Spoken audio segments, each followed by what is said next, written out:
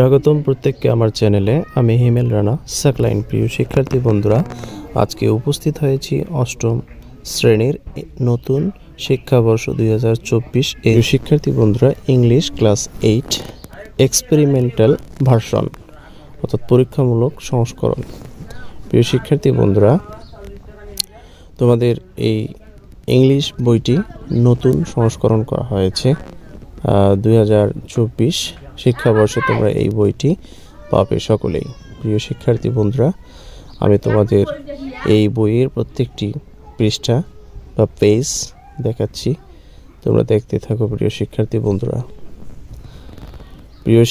বন্ধুরা, তোমাদের অষ্টম শ্রেণীর ইংলিশ বইয়ের ইন্ডেক্সে যা যা থাকছে তা আমি তোমাদের পড়ে শোনাচ্ছি। সিরিয়াল নাম্বার 1, 2, 3, 4, 5, 6, 7, 8, 9, 10, 11, 12 অর্থাৎ 1 থেকে 12 পর্যন্ত তোমাদের সিরিয়াল আছে এবং এক্সপেরিয়েন্স শিরোনাম এবং পেজ 1 থেকে 199 পৃষ্ঠা পর্যন্ত আছে। প্রথমে যেটি থাকছে তা হলো beauty in poetry, 2 number the বিজহু festival, 3 নম্বর হচ্ছে ল্যাঙ্গুয়েজ অ্যান্ড পাওয়ার, 4 নম্বর হচ্ছে গ্রাসিং অ্যান্ড রিফ্রাসিং, 5 নম্বর হচ্ছে রাইটিং কোয়েসিভলি, 6 নম্বর হচ্ছে ইন্ট্রোডিউসিং সামওয়ান ফর্মালি, 7 নম্বর হচ্ছে এ হোল ইন দ্য ফেন্স, 8 নম্বর হচ্ছে লাইফ ইন দ্য উডস, 9 নম্বর হচ্ছে রাইটিং ডিফারেন্টলি, 10 হচ্ছে success is counted sweetest, 11 the merchant of Venice, 12 হচ্ছে appendix. তো প্রতিটি কন্টেন্টে অর্থাৎ প্রতিটি এক্সপেরিয়েন্সে যা যা থাকছে তা হচ্ছে বিউটি ইন পোয়েট্রি। তো আমি দেখাচ্ছি প্রিয় শিক্ষার্থী বন্ধুরা, পেজগুলো তোমরা দেখে নাও। তবে প্রত্যেকটি বইয়েই কিন্তু পিকচার দিয়ে বোঝানো হয়েছে। তবে ইংরেজি বইয়ে আগেও পিকচার ছিল, কিন্তু এখন তুলনামূলক পিকচারের সংখ্যা বেশি, কারণ শিক্ষার্থীরা যাতে খুব সহজেই বুঝতে পারে।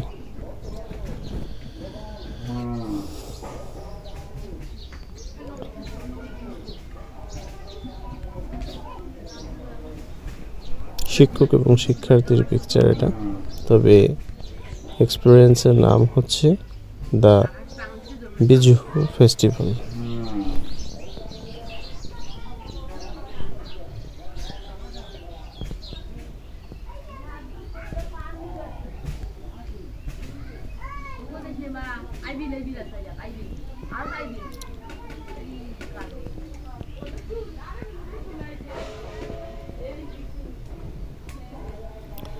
এর পরের যে টপিকটি সেটি হচ্ছে প্রাগ্রাসিং অ্যান্ড রিফ্রাসিং।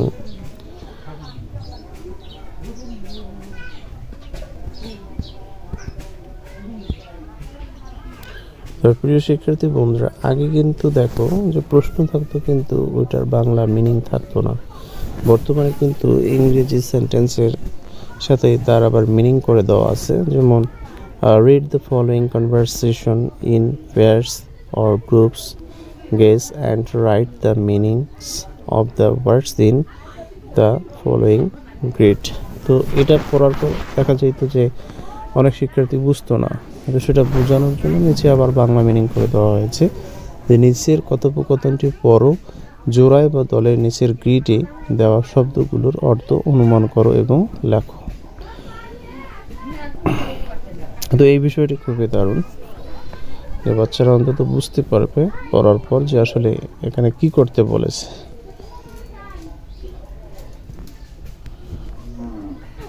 এরপর হচ্ছে রাইটিং কোহেসিভলি, দারুণ একটি চিত্র।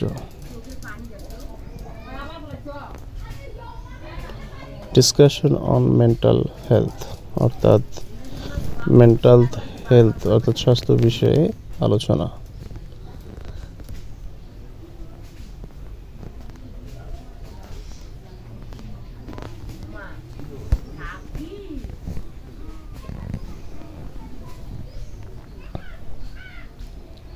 এই হচ্ছে ২০২৪ সালের নতুন শিক্ষাক্রম পাঠ্যপুস্তক।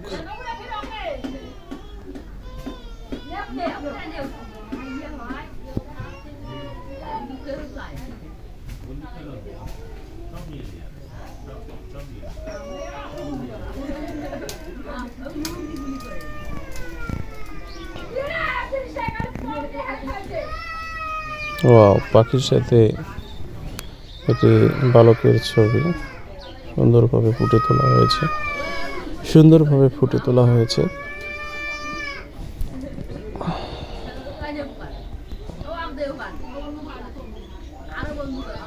এরপর হচ্ছে এ hole in the fence, life in the Woods,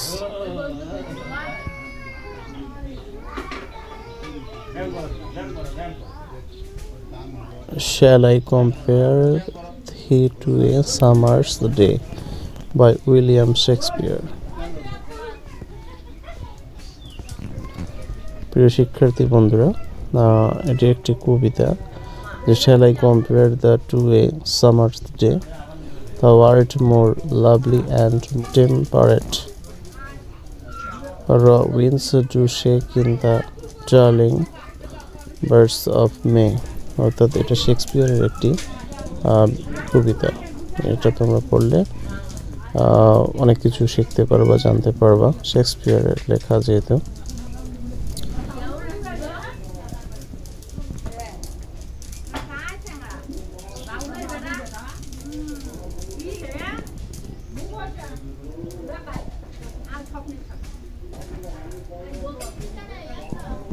ছবিগুলো অবশ্য অনেক সুন্দর, ছবি দিয়ে বোঝানো হয়েছে।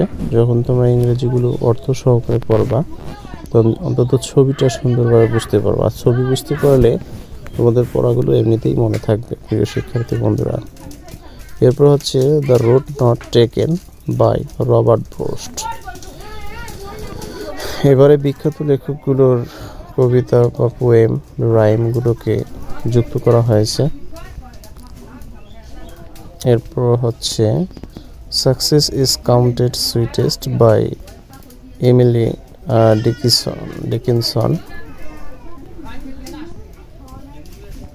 The merchant of Venice.